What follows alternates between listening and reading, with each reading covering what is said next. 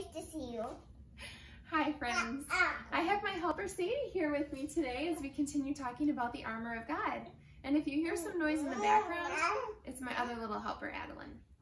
Do you remember the soldier that we've been talking about the last few weeks?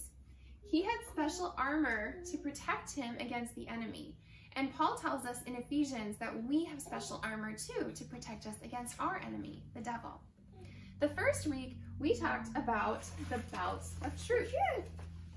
We wear the belt of truth when we hide God's word in our hearts, when we memorize his word so that we are ready to stand firm against the devil's lies. The next week, we talked about the breastplate of righteousness. When we wear the breastplate of righteousness, we remember that Jesus died to take the punishment for our sins so we could be made right with God. It's a shirt. Kind of like a shirt, yeah, like a vest. When you stop, they have to talk. That's a good plan. When you stop, I can talk. The next week we learned about the helmet of salvation. When we wear the helmet of salvation, we remember that Jesus died to save us from our sins. And when we are saved, we have a new identity. We are now children of God. The next week, we learned about Gospel of Peace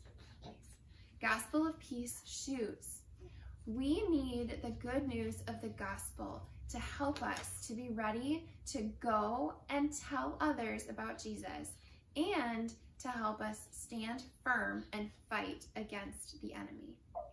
And this week, we're learning about a new piece of armor. Do you want to hold it up? Like this. The shield of faith. First, let's talk about a shield. A shield is a piece of armor that soldiers would have used to protect themselves against the weapons of the enemy. Now, this shield is kind of small, but in Bible times, the shields that soldiers would have had were so big that they could hide their entire body behind that shield. Now, Paul tells us that we need the shield of faith in order to protect us against the flaming arrows of the evil one. Now, he doesn't really mean that we're going to have flaming arrows coming at us.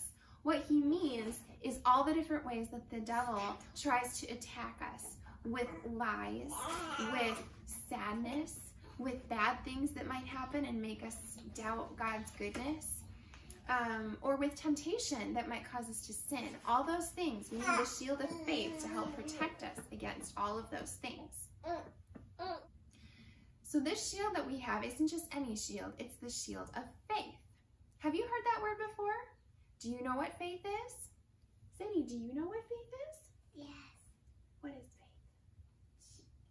faith? Faith in Jesus Christ. Yes, we have faith in Jesus Christ. Faith is trusting and believing something even when we can't see it. So I have a little object lesson for you. I put something in this box earlier, and Sadie's going to open it, but I have a question for you first, Sadie. Okay. Do you think that what I put in here is something good? Yes. Yes? You have faith that I put something good in here for you? Yes. Why do you think that it's something good and not something bad? Because I'm trusting Mama. Because you're trusting Mama? You have faith in Mama? Do you want to open it up and see what's inside? I think there's something special. Fruit snacks! Fruit snacks! You can eat those a little later, maybe tomorrow, okay? Or maybe for snack. Sadie had faith that what I had put in this box was something that was going to be good for her. And the reason that she had that faith was because she knows that I love her. And I have proven that I want, just a minute, I have proven that I will do what is best for her. I have proven that I am faithful and that she can trust me. And it's like that with God. It's fruit snacks, everyone. We can have faith that God is good and that he is doing what is best for us, even when we can't see him and even when we can't see the good in what might be happening. In fact, in Psalm 91, the Bible tells us that God's faithfulness is our shield and we can trust him. Sometimes it's hard to have faith. It's hard hard to trust God when our circumstances and things that are happening in our lives don't seem very good. Kind of like right now with a lot of people being sick and a lot of us having to stay in our homes, and we're not able to go and see our friends or our family. It's kind of a sad time, and it can be hard to trust and have faith in God and His goodness.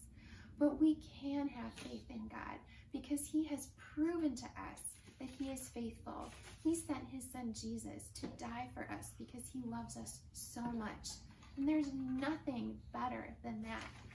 And God is the same God now as He was way back when He sent Jesus to die for us. He loves us the same.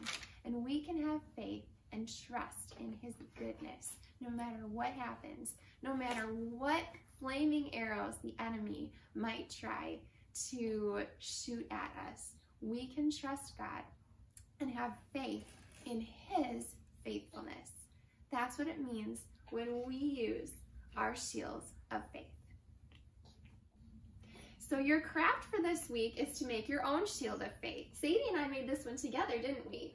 We used a pizza box so that it would be a little bit more firm than just a piece of paper, but you could use a cardboard cereal box or even a regular box or paper if you don't have any of those things, and make your own shield of faith this week to remind you to have faith and trust in God's goodness and His faithfulness to you.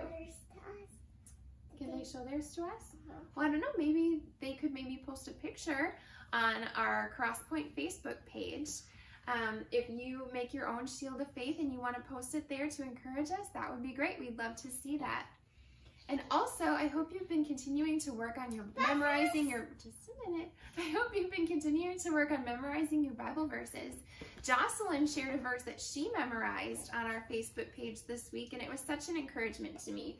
So let's keep on memorizing God's word and hiding it in our hearts so that we can stand firm against the devil.